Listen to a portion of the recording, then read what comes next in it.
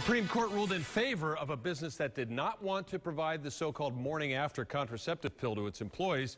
We thought we'd see how this is all playing out in the Bay Area. The ruling for Oklahoma-based Hobby Lobby doesn't seem to apply to big publicly owned employers, but it will affect hundreds of workers around the Bay Area. The Bay Area has just 3 of Hobby Lobby's 500 stores nationwide. The fundamentalist Christian owners object to an Affordable Care Act provision that requires companies of a certain size to offer all types of contraception free to their female workers. We believe that Americans don't lose their religious freedom when they open a family business.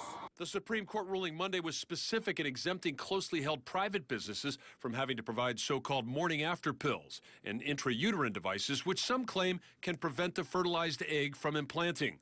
Other contraceptives must still be provided. That's a good ruling, according to the Christian owner of Beckwith Electric in Largo, which won its own legal battle in U.S. District Court. I think that prevention is fine.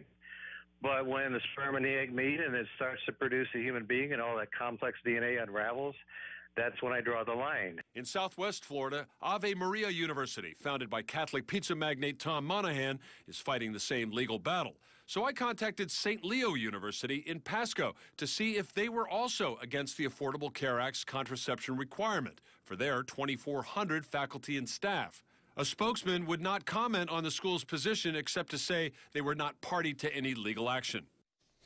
Well, there is a lot of anger at this decision. Groups like Planned Parenthood fear giant employers like Walmart could seek the same restrictions. Others fear companies will be allowed to discriminate against employees or customers based on their religious beliefs.